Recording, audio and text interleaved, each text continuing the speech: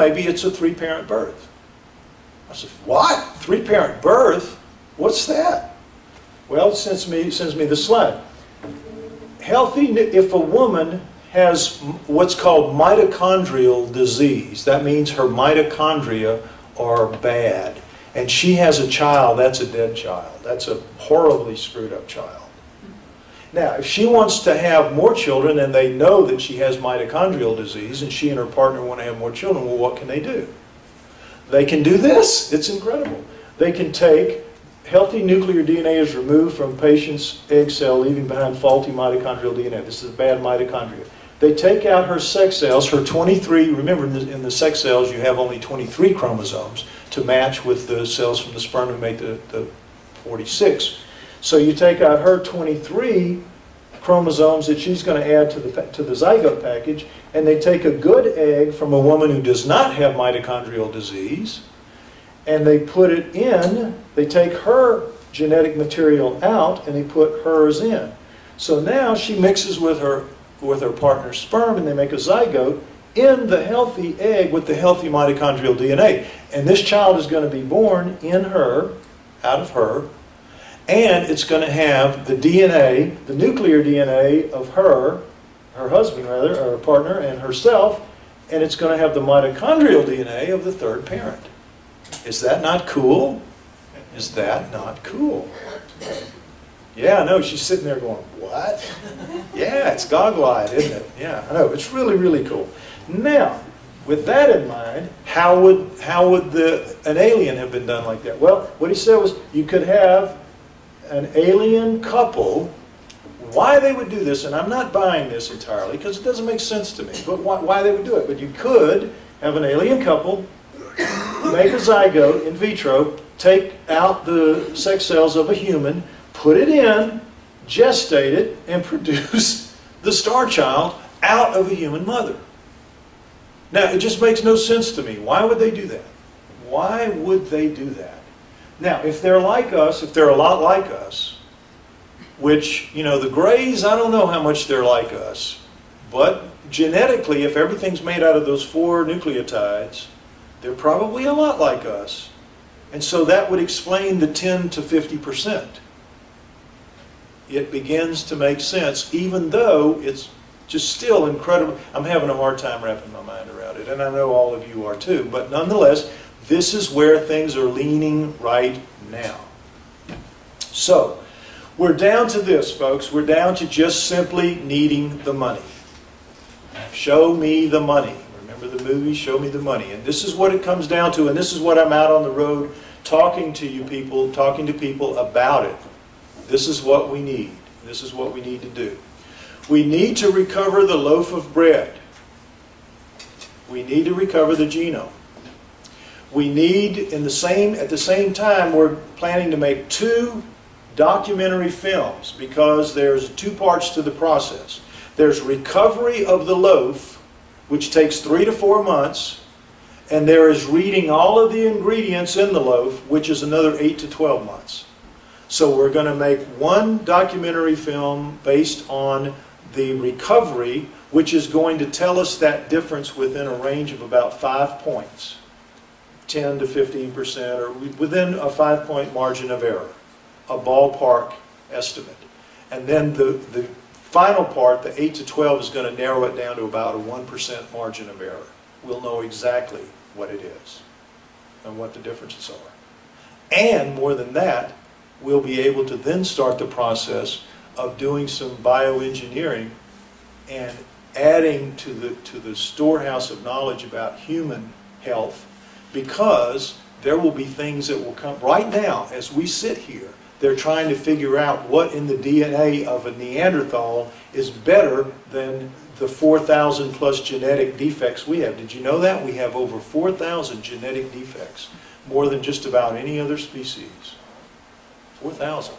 And the Neanderthal is going to have spots in it where it is perfect, where we are bad, where we're wrong. And there may be a way to fix us using that. Well, the star child is going to be even better than that. And it can start right away with collagen, because we know a lot about collagen. And its collagen is so much denser and so much better than ours What if we could find a way to just improve the bone solidity, the bone strength of 10 to 10% or 20% of everybody? No more osteoporosis. A wonderful thing. That's like within 5 years, maybe 10 at the most. And who knows what other else kind of things can come from this. So we're not just making history, we're going to improve the lot of every human being on Earth. If we can keep this stuff out of the hands of Monsanto and the big companies, you know, that are going to be after it. And that's part of the challenge as well. To find somebody who will invest the money that we need, who has the same sort of attitude that we have about it. Not in it to make every buck possible, but in it to do the most good possible. That's my attitude, and that's the attitude I want to bring to the deal.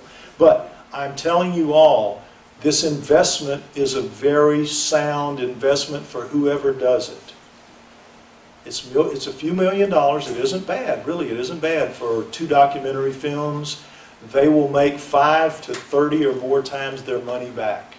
And I've got, for anybody that knows anybody that they think might be interested in this, I can get you the documents that show what the deal is and what the percentages are and what the rate of investment is. This is Switzerland. I mean, this is where money talks, BS walks, and small change rides the bus. So I know you guys must know some people who can do this.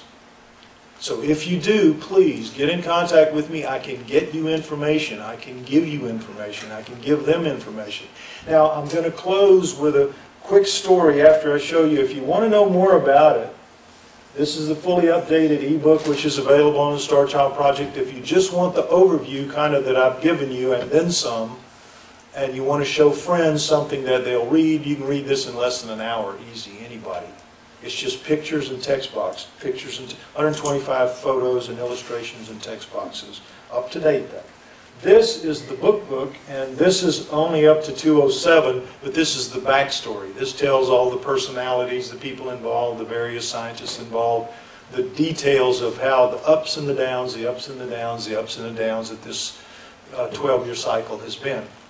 Now, let me close with the biggest probably down of all. When I got the word of this, it was late March when he said, "You've got it in the bag. You're going to make history, it's going to be a big deal, and we want to be involved. Start finding your money and getting it underway. We're ready to go."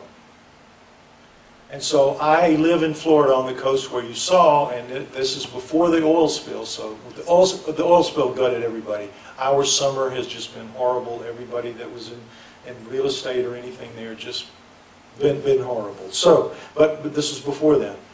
So I said to this friend who's a deal maker, I said, "Do you know anybody that might be interested in this?" And he said, "Yes, as a matter of fact, I do. I do." He's 81 years old. He's in failing health. His wife is dead. He has horrible children that he hates.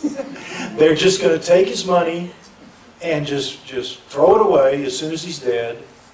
And in America, you have to give them some. You can give a lot to charity, but you have to give them a certain amount, or they can sue you and sue the state and get it all. So anyway, he knew what he had to do. But he had told my friend, he said, "Look, I would give anything if I could just find something worthwhile to put my money into that would leave a lasting legacy of good other than these horrible children that I've produced." He said, "I just don't want to die as another rich old fart on a big pile of money." He says, "Anybody, that's common. Anybody can do that. I would love to leave something behind." And my friend remembered that. So I said, "Well, geez, why don't you tell him we've got something that's going to make a mark on history like few other things ever have. Let him know." And so we did. We did. And he told him, and he said, "Okay." The guy explained it fully, and he said, "You tell those people that I'm going to check them out. And if they check out, if everything checks out, I'm going to do their deal. It sounds great to me. It sounds exactly like what I'm looking for." So he did that. Checked me out, checked out. We got Matt Richards already, so he's a film director from England, works for the BBC to do the documentaries. We can check him out. We're going to go to the lab, did that, talked to Jenna's, everything checked out, everything's fine. So a few weeks later, he goes to his attorney. 9:30 on a Monday morning, the attorney made a note.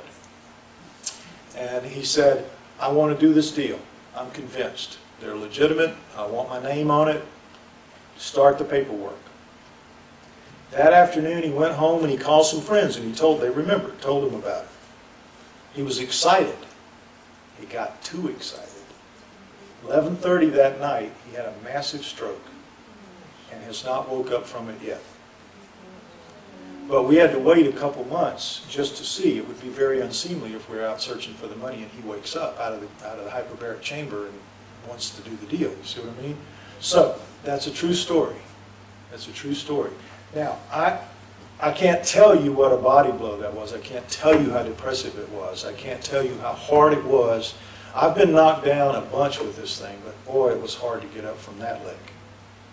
Because we had gone out and we had set everything in place. Going to film and we were going to move it and set up our business in Houston because Houston has all the medical facilities there. Best entertainment attorney in the South is in Austin, Texas. The camera crew that Matt Richards uses when he shoots in the States is located in Dallas-Fort Worth. Everything perfect. We lined it all up, ready to go, and he has the stroke. So anyway, that's what can happen and what has happened, and we're hoping that maybe it's some sign that we're going to get a better deal down the line, but I don't see how. But anyway, if you can help us, folks, I would appreciate anything you can do. Anybody you know, we're legitimate. They can check us out. It's all real. You've seen this. I've got the ebook. I'll send it to anybody. I've got the documents for the deal. Anybody wants that? I need help. I cannot do everything by myself. And one of the reasons I was so happy that Philip invited me here is I know that this is Money Central. So do what you can. I hate to be mercenary about it, but there's just no other way. I have to ask, and I have to put it out there, and I hope that some of y'all will take it to heart as a serious need and as a very, very valuable project. Thank you very much.